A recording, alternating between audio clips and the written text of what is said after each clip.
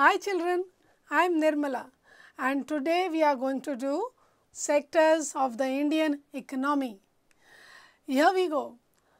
Today children, you will find that people are engaged in various economic activities.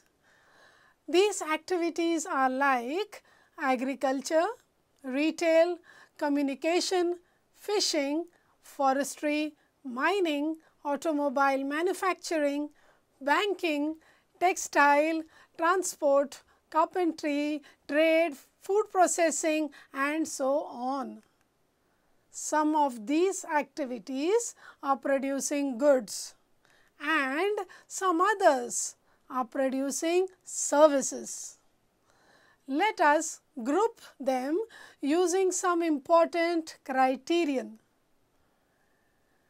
and we find that these groups are called as sectors.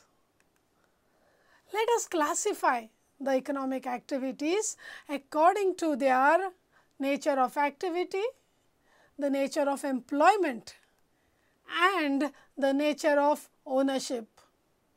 The nature of activity can be classified into the primary sector, secondary sector and the tertiary sector. Nature of employment can be classified into organized sector and unorganized sector. Nature of ownership can be classified into public sector and private sector. We begin by looking at the sectors under nature of activity.